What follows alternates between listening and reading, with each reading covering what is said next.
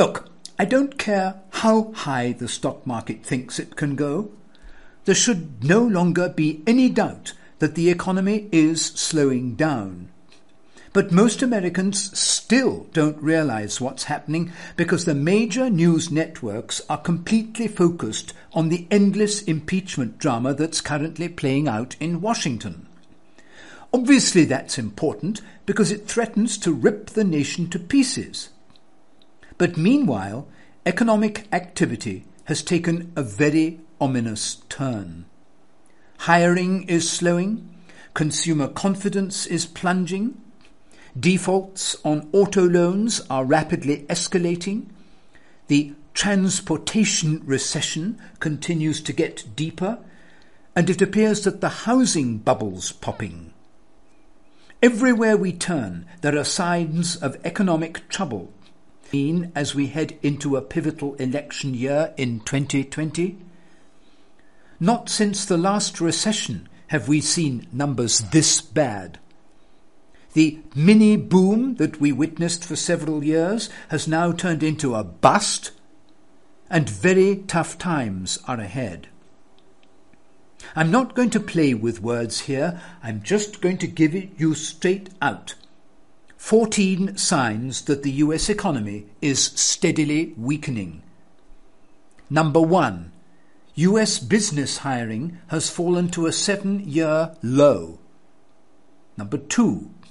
Consumer confidence in the United States has now declined for 3 months in a row. Number 3. Defaults on subprime auto loans are happening at the fastest pace since 2008. 4. The percentage of subprime auto loans at least 60 days delinquent is now higher than at any point during the last recession. 5. Vacancies at US shopping malls have hit the highest level since the last recession. 6.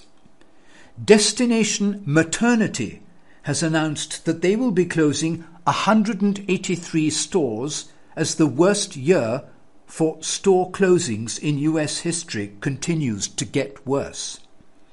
7. The Cass Freight Index has now fallen for 10 months in a row. 8. US rail carload volumes have plunged to the lowest level in 3 years. 9. In September, 10. Tesla's US sales were down a massive 39% during the third quarter of 2019. 11. The bad news just keeps rolling in for the real estate industry.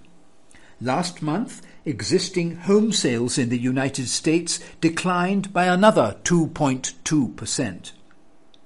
12. New home prices have fallen to the lowest level in almost 3 years. 13.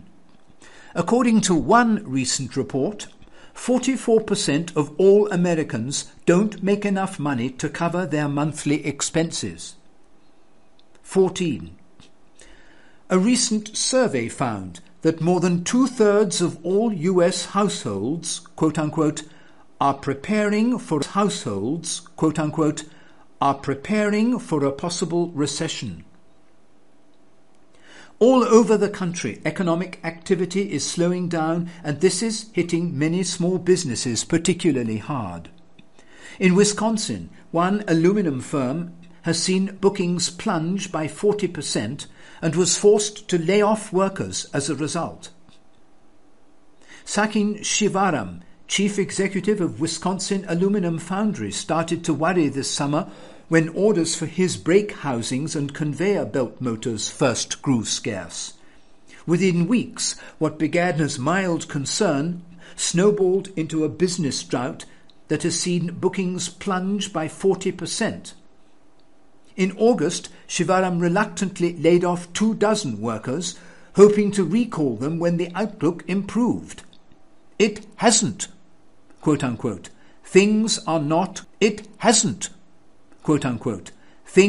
not good. we didn't anticipate this level of deterioration. Orders are down across the board. Of course, there are hundreds of other examples just like this one. As times get tougher, many US consumers are increasingly turning to debt to help make ends meet. For those at the low end of the economic food chain, getting approved for credit cards and other conventional forms of debt can be quite difficult. This has opened up a door for online financial predators, and they're making a killing by making loans to people that can't afford them.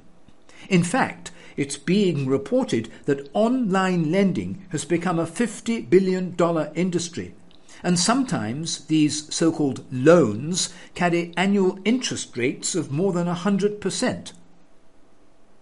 It's called the online 100%. It's called the online installment loan, a form of debt with much longer maturities, but often the same sort of crippling triple-digit interest rates. If the payday loan's target audience is the nation's poor, the installment loan is geared to all those working-class Americans who have seen their wages stagnate and unpaid bills pile up in the years since the Great Recession. In just the span of 5 years online, installment loans have gone from being a relatively niche offering to a red-hot industry. Non-prime borrowers now collectively owe about $50 billion on installment products, according to credit reporting firm TransUnion, so without attracting the kind of public and regulatory backlash that hounded the payday loan. In exactly the same way the payday loan industry flourished during the last recession, now predatory lending is flourishing during this present era. Unfortunately, as the everything bubble bursts, times are going to be very tough for all of us during the years ahead. I think Michael Pento of Pento Portfolio Strategies summed things up very well when he made the following statement during a recent interview, quote, "When this thing implodes, we're all screwed. On a global scale, we have never before created such a magnificent bubble. These central bankers are clueless, and they've proven that beyond a doubt. All they can do is to try to keep the bubble going." End of quote. It's the central bankers who take the credit for keeping the bubble going for as long as it has. It should never have lasted this long, but thanks to unprecedented intervention, they've been able to keep it alive. But no financial bubble lasts forever, and now things have started to shift in a major way. Never mind 2020. The time of the perfect storm is now upon us. Get yourselves and your money out of Dodge while you still can. This will be one for the US will be more powerful and more respected than ever before, and that we will see unprecedented prosperity in the nation. But despite extremely wild spending by the US government and exceedingly irresponsible intervention by the Federal Reserve, the US economy hasn't even had a good year in ages. As I've pointed out numerous times, we haven't had a year when US GDP grew by at least 3% since the middle of the Bush administration, and that makes this the longest stretch of low growth in all of US history by a very wide margin. Many believe that brighter days may still be ahead, but all the economic numbers we've been getting in recent months make it abundantly clear that a new economic slow growth in all of US history by a very wide margin. Many believe that brighter days may still be ahead, But all the economic numbers we've been getting in recent months make it abundantly clear that a new economic slowdown has begun. It seems I need to bring people even more evidence of just how bad things are and why they can only get much worse. Let's start by having a look at how US consumers are faring. US consumer confidence has now fallen for 3 months in a row, and this week we learnt that the Bloomberg Consumer Comfort Index has just fallen at the fastest pace in more than 8 years on a pullback in Americans' assessments of the economy, personal finances, and the buying climate, possibly signalling more moderate household spending. Consumer Comfort Index fell 2.4 points, the most since March 2011, to 61 in the week ended October the 27th. How in the world can anyone possibly claim that we have a booming economy after hearing that? We also just got another depressingly bad manufacturing number. Experts were expecting a reading of 48.3 for the Chicago Purchasing Management Index, but instead it sank to just 43.2 in October from 47.1 in the prior month. This is the lowest level since December 2015. Economists had been expecting a reading of 48.3 according to Econoday. Any reading below 50 indicates. Remember how we were promised a manufacturing renaissance? Well, instead, ladies and gentlemen, I don't even know if it's not just cruel to bring this information to you.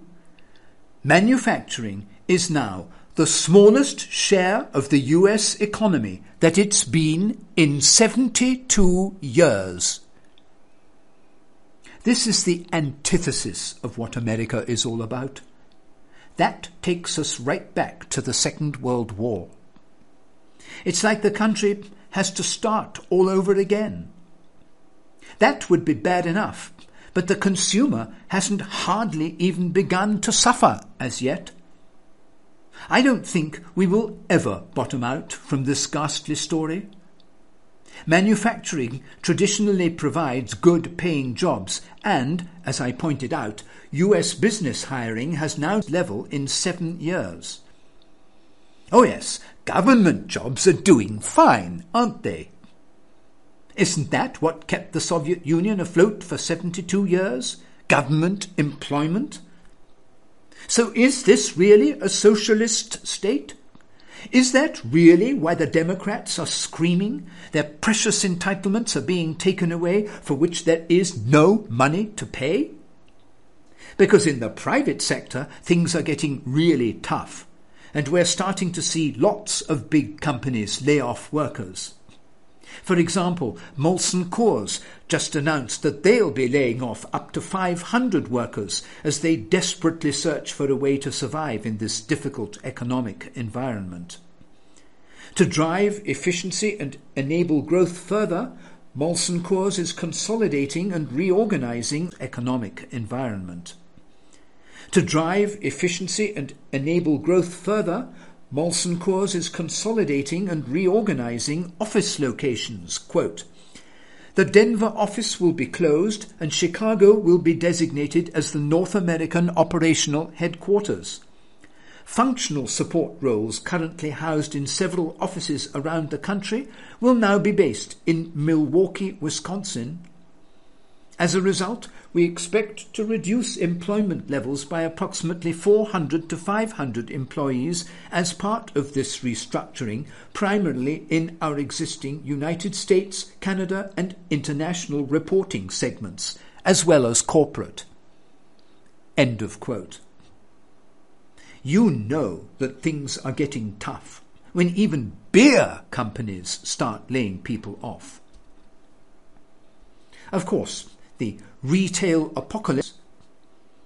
More than 100 Forever 21 stores are slated to close as part of the fashion retailer's Chapter 11 bankruptcy protection case, according to court documents filed this week. The family-owned company, which has about 32,800 employees, said it would close most of its stores in Asia and Europe, and up to 178 stores in the US when it filed for protection on September the 29th. A similar scenario is playing out for Dressbarn. According to USA Today, all of their 544 stores will close no later than December the 26th. Liquidation sales at the remaining Dressbarn stores will start on Friday, the struggling retailer announced on Wednesday. While the 544 stores will close no later than December the 26th, the women's clothing website is expected to relaunch in 2020 with a new owner, the company said in a news release. It has been hoped that a limited trade agreement with China might bolster the economy, at least temporarily, but now we're learning that Chinese officials expect Phase 1 of the deal to fall apart soon. According to CNN, the Chinese are pessimistic that China and the US will ever be able to reach a full trade deal. Chinese officials have expressed doubts about whether the world's two largest economies can reach a full trade deal, Bloomberg reported.